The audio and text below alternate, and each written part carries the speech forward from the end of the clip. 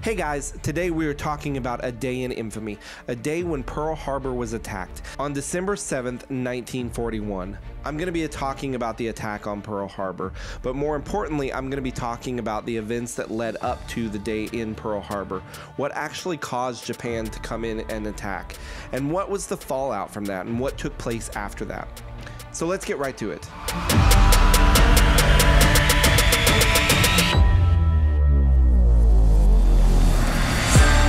The attack on Pearl Harbor killed 2,403 servicemen. It wounded 1,178 more. It sank or destroyed 6 U.S. ships. They also destroyed 169 U.S. Navy and Army airplanes. The Japanese losses included 29 aircraft, in addition to 5 midget submarines, and 129 attackers were killed and 1 was taken prisoner. This tragic event, it was the beginning of the end. We're all familiar with this event, but I don't think everyone understands how it happened. It wasn't just Japan decided to go attack one day. There were events that took place and led up to it. And so I want to discuss what took place those days and why it happened. When most people think of World War II, they think of Hitler and not Japan. Hitler was a mighty force, but so was Japan. Japan caused a lot of problems. And Japan was actually the enemy that propelled the United States to get involved in the war. So how did Japan get involved? So in order to understand that, we've got to go back to the end of World War I, to the Treaty of Versailles, on June 28th, 1919. You see, at the Treaty of Versailles, they wanted to make Germany pay, and they did. Now, Japan was not involved in World War I. They weren't actually out there fighting. That was more of the British and the French that did it, not necessarily Japan. So Japan, at the table of the Treaty of Versailles, really felt left out. They felt like they weren't a big player on the field. And Japan, they really felt like they weren't an equal partner. So Japan wanted to play with the big dogs, and they wanted to get noticed, so they began to try to make a name for themselves. During the 1930s, Japan's increasingly expansionist policies, they didn't sit well with their neighbors, especially China and Russia. Then in 1933, Japan withdraws from the League of Nations, a group formed to kind of keep the peace. Japan pulls away from that, and tensions grew more and more with China. Then in July 1937, Japan attacks China at the Marco Polo Bridge incident. This brought Japan and China into war with each other. The US was very critical of Japan and their attack on China, so the US adopts a very restrictive trade policy with Japan. And Japan, this made them very upset, because we were limiting trade with them, it was costing them more, all that kind of stuff. So Japan, we have to understand that Japan is angry, but they're also very tiny. They were 26 times smaller than the United States. And so they don't want to make us mad without having support and without having allies. And so what they needed to do was team up with some larger threats in the 1940s. And so who did they go to? They went to Hitler and Mussolini. Together with Hitler and Mussolini, Japan formed the Tripartite Pact. Now, in this pact, they couldn't attack each other, and if they were attacked by outside forces that the other was not immediately engaged with, they would immediately come to their aid, and Japan used this to their advantage. At this point in 1940, 1941, the United States was only financially involved in helping in World War II. They had backed Britain and were supporting them financially, but we didn't have any boots on the ground or planes in the air. And after World War I was so tragic, and following World War I, we had the economic collapse of the Great Depression, and the US was very, very hesitant to get involved. They did not want to actually be fighting on the ground. But Franklin Delano Roosevelt knew that he had to do something with Japan, because now that Japan had teamed up with Mussolini and Hitler, he was kind of in a roadblock. He couldn't attack one without getting Germany and Italy involved. And so in 1940, when Japan moves into Indochina, now the US knows that they have to do something. So they place embargoes on shipments and goods. In 1941, the US and Japan were in negotiations. on trying to come to some sort of peace and some sort of an agreement. But FDR really expects Japan to do something, and to do something tragic. So what he does, in hopes to keep his fleet safe, he moves the Pacific Fleet to Pearl Harbor and away from Japan in hopes to protect it. This obviously didn't work. On November 20th, Japan sends a note to the US, and Japan basically offers to withdraw all its forces from southern Indochina and not to launch any attacks into southern Asia, provided the US, Britain, and the Netherlands cease aiding China and lift their sanctions against Japan. Now, FDR was not going to agree to this, and the American counterproposal was sent on November 26th. It's known as the Whole Note. Now, this required Japan to evacuate all of China unconditionally and to conclude non-aggressive pacts with all Pacific powers.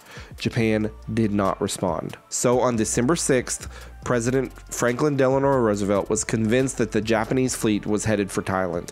He knew they were on the moves, their ships had been moving, and he thought they were headed to Thailand to attack Thailand in retaliation towards the US.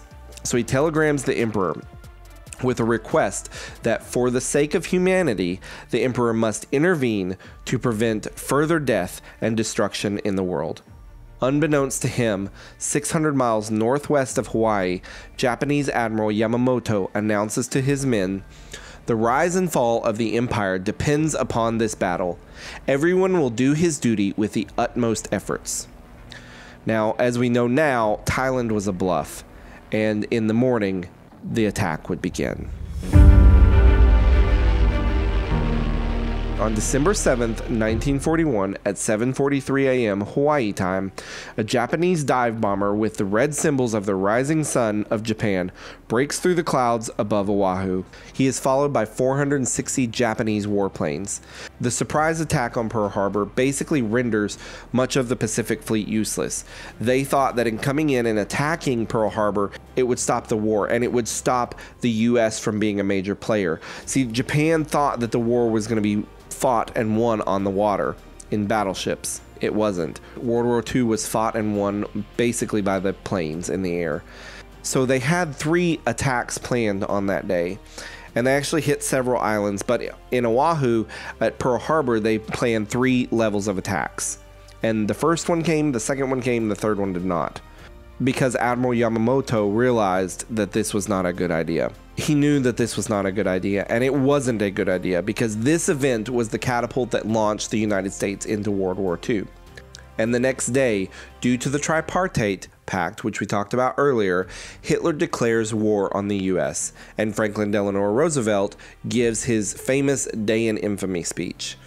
And the US is officially launched into World War II. What takes place is a fallout from Pearl Harbor. Yes, there were many lives lost, but it was, as I said earlier, it was the catapult that launched the US into the war. The US, again, had been hesitant about stepping in and actually doing something. They were only sending provisions and money prior to this point. So fast forward to November 28th, 1943. Franklin Delano Roosevelt meets with Stalin of Russia and Winston Churchill at the Tehran Conference, and together they plan how to neutralize Hitler in Japan. Now, I did a video earlier talking about the Tehran Conference, and I'll link that right here for you to go and watch whenever you get a second. From this Tehran Conference, the US would agree to officially enter the fight with the British and Russia against Hitler, and they did this on a very famous day that became known as D-Day, and that became the beginning of the end for Hitler. Now, we still have Japan to deal with. Japan's the one that originally attacked us. What happened with Japan? If you don't know already, on August 6th, 1945, the US drops an atomic bomb on Hiroshima, and catastrophic deaths take place instantly, as well as thousands and thousands of fallout deaths from the blast. And a second bomb takes place on August 9th, as Nagasaki is bombed, with, again, catastrophic damage and death. Then, within a month, on September 2nd, 1945, World War II finally ends with both Germany and Japan defeated. Now, one of my favorite things to do in history is to take history and study the events that take place, but then also look at them from an objective lens and see, how can I learn from this? What is something that I can take and apply to my life? What's a lesson? What's a moral of this story that I can apply to my life to help me get better? I am a student at the game of life, of trying to figure out, how can I make my life better? What can I do better? How can I be stronger? How can I have a better life? Now, one of the things that I see when I look at the history and the story of what took place at Pearl Harbor, as well as the events that led up to it, was there's a lot of question about who's at fault here. Fault could fall with Japan. Obviously, it normally does, but there are some people that blame the fault on the US because they didn't enter the war earlier. Now, there's also people that blame the entire fault of World War II on the leaders that met in Versailles with the Treaty of Versailles and how they didn't treat Japan and essentially Germany very well. And there's also conspiracy theories out there that say that FDR knew about the bombing at Pearl Harbor and he did nothing to prevent it. I don't know where the fault falls. I look at this with my own life and I realize that in all of our lives at some point in time, we are going to hit a day, a month, a year, a decade where it's just going to feel like everything is hitting us at once, where our entire world is falling apart, that catastrophic moment of such devastation and loss. I had to realize, looking at my life and when I went through those catastrophic moments, those devastating moments, was I may not be at fault here, and perhaps you're not at fault for your tragic moment. You know, circumstances and things happened that were not your fault. Perhaps they were, and perhaps if you look back at the events that led up to that, you can look at it and go, yeah, I could have done this differently, I could have done this differently, and I could have done this differently. But at the point of the event taking place, the fault doesn't really matter. In my opinion, I have to look at it and go, you know, I may not be at fault here, but I'm responsible. And I think that's an important point to make, is fault and responsibility are not the same thing. And what I mean by that is, with Pearl Harbor, Japan was ultimately at fault, but it was the US's responsibility to respond, to react, what they do next. You're not responsible for the events that took place yesterday. Like, ultimately, you could hold some fault there, but you're not necessarily responsible for those. What you are responsible for is how you're going to respond, how you're going to respond. You cannot control what happens to you. You can only control your response to the situation. You see, what I've learned and discovered is the one that holds responsibility also holds the power. The one that says, look, I'm going to be responsible in this situation. I'm going to say, look, I could have done things differently. I should have done things better. I'm going to take that responsibility and grab it and run with it. That person holds the power. Not the one that did the devastating thing to you. Not the one that hurt you. Not the one that caused that awful moment. But you taking responsibility for the things that you did do, as well as what you're going to do. If you take that responsibility and you can grasp that and hold on to that, then you are the one that holds the power in this situation, not the person that did the thing to you. When you can recover from that Pearl Harbor moment and look back and see what events pushed you to this place, the fault may or may not be of your own doing, and that really doesn't matter. When you can recover from that, when you can get back up after you've been hit and look back at that and take the responsibility, that is when greatness can happen. There is a fictional quote from Yamamoto in the movie Tora Tora Tora after the attack on Pearl Harbor, when he utters the most famous line from the movie. He says, after the attack, "I fear all we have done is awaken a sleeping giant and filled him with a terrible resolve." When you get hit, don't just sit there and lay there and complain about what happened to you and your circumstances and be afraid of what's going to happen next. You've got to get back up and kind of let that giant awaken within you. You've got to get back up and hit back. There are so many times that I have seen people, like, and myself included, that things have happened to me and I've literally just been like, in years of circling around the same situation because I'm constantly blaming someone else, and it affects my mental capacity, it affects my stress levels, it affects my emotional health, my mental health, it affects all that stuff. I think that in my own history, in my past, I have made two big mistakes when these tragic things happen.